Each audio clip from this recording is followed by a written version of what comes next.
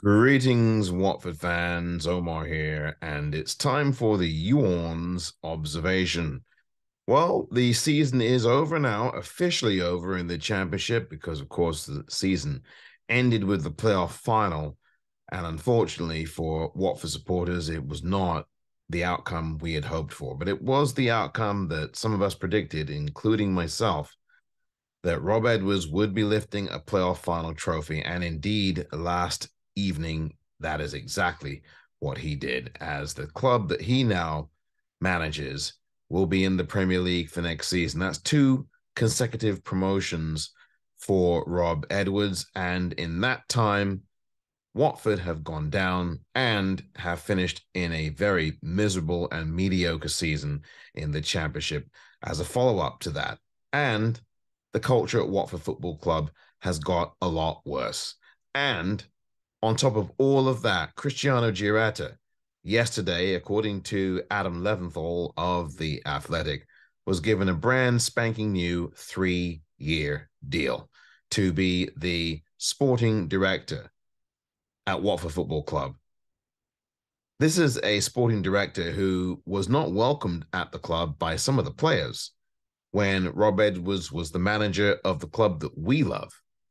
This was a sporting director whom was skulking around the training ground, much to the chagrin and the objection of some of the Watford players, and then manager Rob Edwards. This was the sporting director, whom some of us asked, what the hell does he do at Watford Football Club? That sporting director, was given 3 new years at this club, where he'll be working alongside Ben Manga. And I sit here and I wonder, why is that news being announced on the same day as our arch rivals up the M1 win the playoff final and get promoted? Why is that news being released the same day? Or at least, why is that the case? Is it to try to deflect the pain of what we have suffered as Watford fans watching a club that we cannot stand jump up and down and celebrate? They have a right to do that. I'm not jealous of that club. I'm not jealous of them. There may be some Watford fans who are, but I'm certainly not jealous of them. What I am concerned about is the way our club is going. And when you get rid of this man, and when you erase this program from the Watford online Hornet shop, go look at that shop now and look under where it says gifts and then where it says programs. And I will guarantee you that you will not see this program amongst the programs that are currently on sale for the 2022-23 season. This program was erased from view. Rob Edwards actually does exist. The man was a manager at Watford, and the ownership at this club decides, oh, we just don't want to have that program here. I mean, let's pretend he doesn't exist. Let's just eliminate the program altogether. If you look at that website, all of the programs, pretty much every program from the season is still up and available for sale. Many of them are, except the very first one of the season, this one.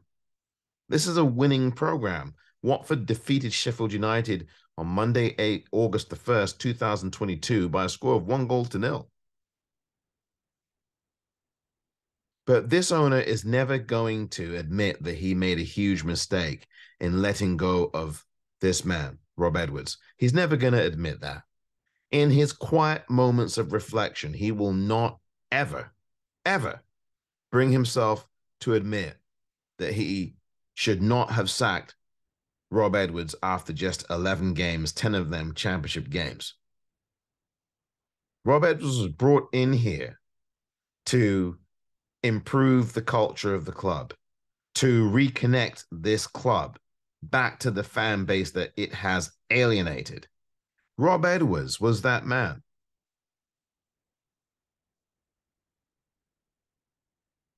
And After all we were told last season, before the season began, because last season is now what has just transpired.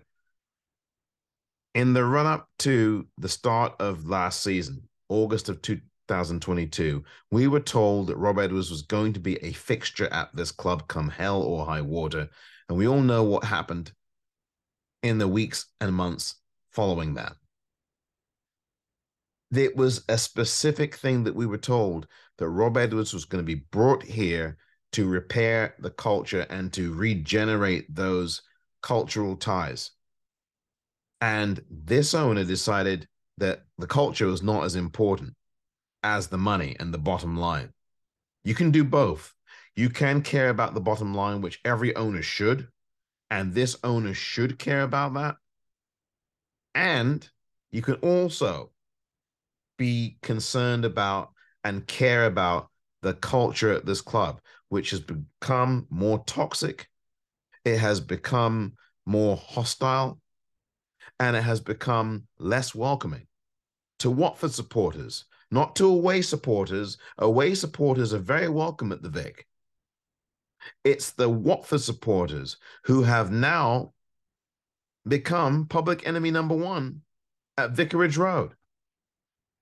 As far as this ownership is concerned, based on the way the ownership of this club and the culture of this club is behaving around the fan base that loves this club.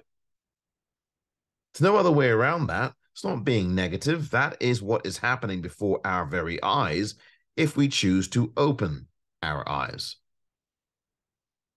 When you eject fans for holding up a sign that says Pozzo out, that's hostility to that Watford supporter or supporters who open up that banner, even if it is within specifications. There's no excuse to go ahead now and then just eject fans. You're hostile to the Watford fan base. It's very clear that's what you're telling us. And when a club official is quoted by a fan at the club as saying to that fan that free speech is not allowed at Vicarage Road, you made it very clear what your thoughts are about Watford supporters. Watford supporters aren't welcome, and their points of view clearly aren't welcome at this club. End of story. And it's got to change. This culture must change at this club, and we have to make an economic statement that will compel change because nothing else will. The culture has got to change at this club. There is a fan meeting that's coming up June 15th. Please get involved. Watford Supporters Trust on Twitter has the details about how to get involved directly at London Colney. That's where it's going to be, the London Colney training ground on June the 15th. Please get involved in that. Thursday, June 15th, 2023. But the basic thought I have here is that we as fans now have to look in the mirror at ourselves and ask ourselves, what are we doing to send the message to this owner? Because violence is never the answer here, and I don't condone it. What I am saying that we must look at is the economic response. We must be proactive as Watford supporters because this is not going to change unless the fan base gets up and doesn't attend the games, unless the fan base gets up and doesn't buy the new shirt that's going to come out this summer and the away kit and all the rest of it, unless the fan base gets up and refuses to renew the season tickets. It's not going to change at this club. One fan meeting, while welcome, is not going to now change everything. I think it's important to bring ideas. It's important to engage constructively. I think it's very important to do those things. And if the owner does turn up, give him a hearing. At least he's turning up if he does. But the bottom line is that we as fans now, as Watford Football Club supporters, have to be proactive. And we need to push the agenda. We need to start to make that decision not to purchase items at this club, not to buy merchandise. I'm not saying don't patronize Hive Live, and Hive Live has been awful. And I'm not saying don't ever watch them on television or don't get the Sky Sports package. I'm not saying any of that. What I'm saying is the Vic itself need not be your destination for the game anymore. Really. You have to really think about that seriously, because the owner is not going to care whether we rant and rave here or on social media. He doesn't care about that.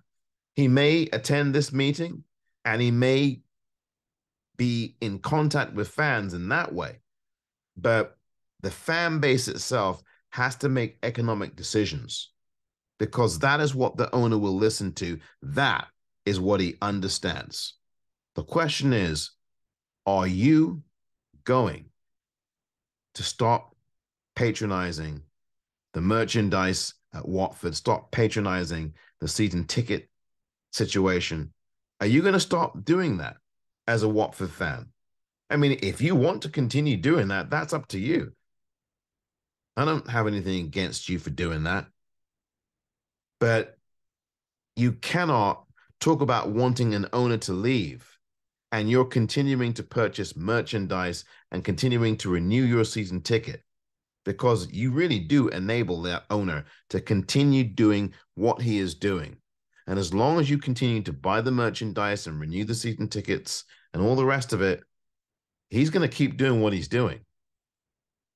So we need to make the change if he does not, because the only way that the change in culture comes beyond the fan meetings and the suggestions is if the owner rather, does something about it and actually does change, and or B, we as fans make it very clear by not purchasing anything at Watford, by staying away from the ground, by not renewing season tickets, that what this owner is doing is not appreciated by us. This has been the Orns observation.